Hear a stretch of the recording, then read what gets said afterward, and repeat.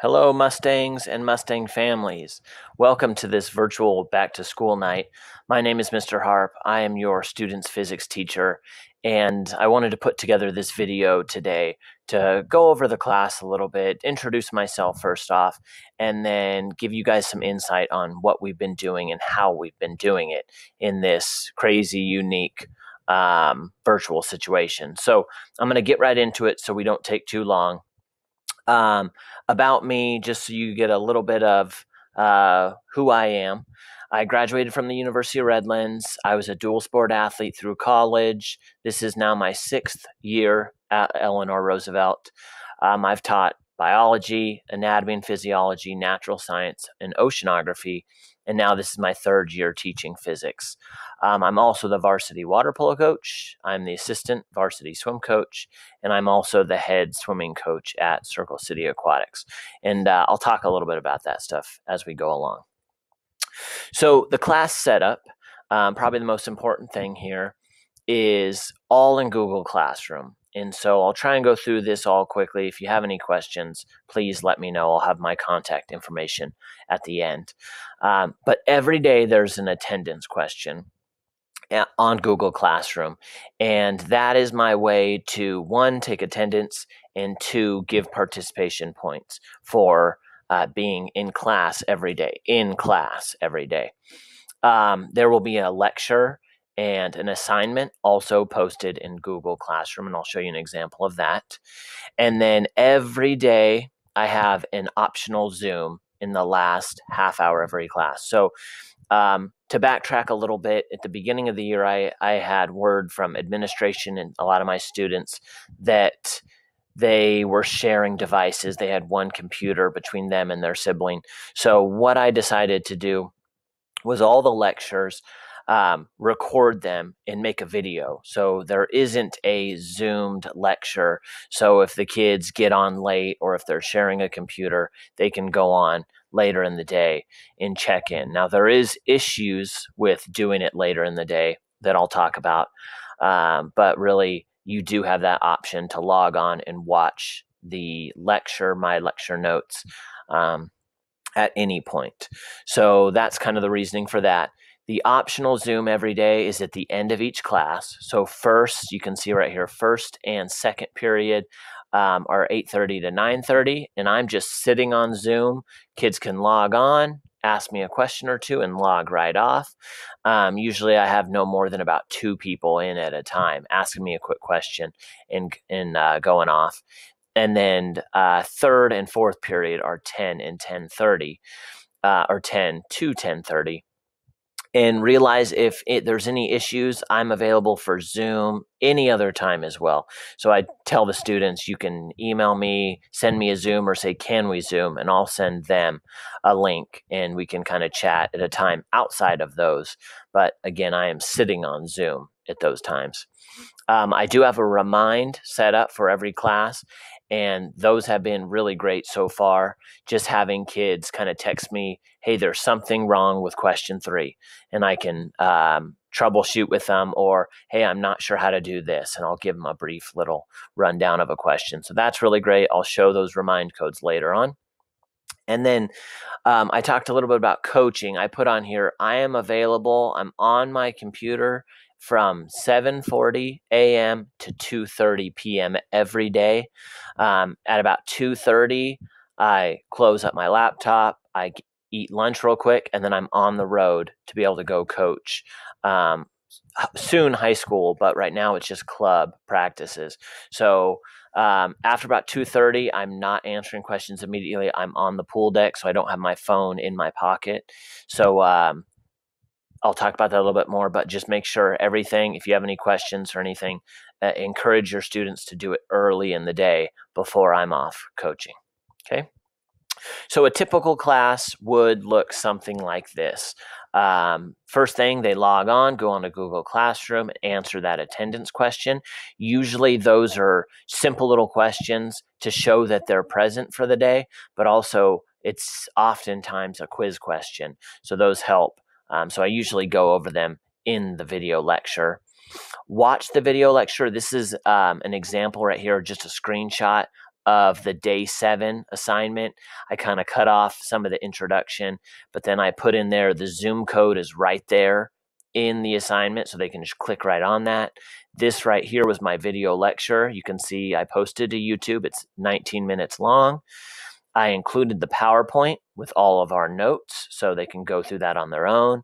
And then I had the assignment. This was where we were doing a lab with a constant velocity car, the red car. And then here was a video of the car moving since we couldn't do it in person. So they need to watch the lecture, start the assignment, and then by the time it comes about 8:30 or 10 o'clock for the later classes, you should be done with watching the video and have started the assignment. So that's when they can go on Zoom, message me for help, and like I said, pop up on Zoom and ask me some questions. And then last thing is turning in that assignment. So that's a typical class that they're going to do pretty much every day. Important things to note. So first off, the kids need to finish their assignments each day. Usually on a typical schedule, what I do is whatever we did, say on Monday, on the next class, Wednesday, I am going over that assignment so we can stay, it's still fresh in their mind. So when I go over, I review it the next class, that means I'm giving all the answers. So I typically am not going to really accept assignments that are turned in after I've already given all the answers to the class. I usually end up to be honest. I accept them, but I just really knock points off. So it ends up being, I take like 50% credit on stuff like that. So that's going to be huge for getting a good grade, is turning the assignments in on the day they are due. And of course, things happen, and I just tell the students, email me if you have any issues or have a reason why you couldn't do the assignment that day. Everything is listed as a day and then the number on Google Classroom and in Q. So I tried to make it real easy to look at Google Classroom and see, hey, you're missing, or look at Q and see you're missing day 10's assignment. Look over at Google Classroom and here is day 10. They're all labeled the same thing. So hopefully that is pretty transparent when you look at it. Lecture videos should be watched all the way to the end. The last few days, I've had maybe 5 or 6 kids total in all my classes send me a reminder, send me an email and say, hey, I don't know how to do this problem, number 2. And I said, did you watch the video? Because I know that's a hard question and I showed you how to do it.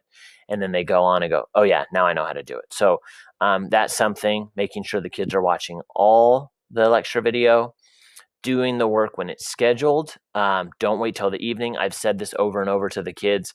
After about 2:30, I take my coaching very seriously. And after about 2:30, I can't answer right away. I'm either driving or I'm on the pool deck coaching swim or water polo. So I just can't answer stuff right away. So the kids are on their own. If they do it before 2:30, I'll be right there within 5 minutes. I can usually answer and help them out. Okay. Printing issues, submission issues, late work, anything, I've been telling the kids, message me. Today in particular, one of the assignments we did, the kids messaged me and said, hey, this isn't working. So I just emailed them my copy of the assignment rather than posting it on Google Classroom where it somehow messed up the formatting.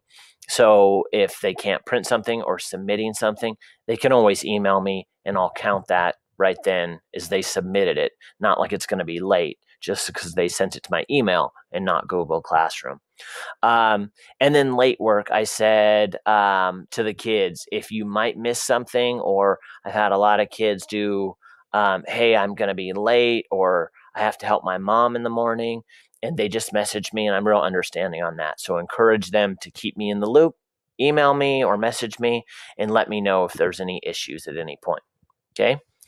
And that's pretty much it. The last little bit here, miscellaneous things I thought people might be interested in. The remind codes for each period. If your student isn't on there, they can just send this text at 1 Harp Phys.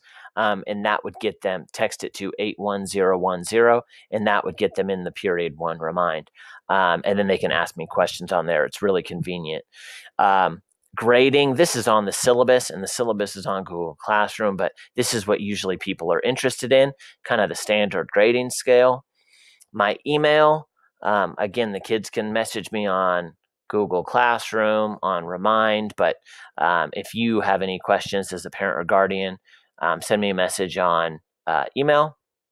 And then the only other thing I could think of that people might have questions on is in the future projects. And we will do a few projects spread out throughout the semester and the year where the kids have to build something or go out and buy something. And if you have any questions on that, I try and keep things real budget friendly and try and make things simple that you could do with things around your house.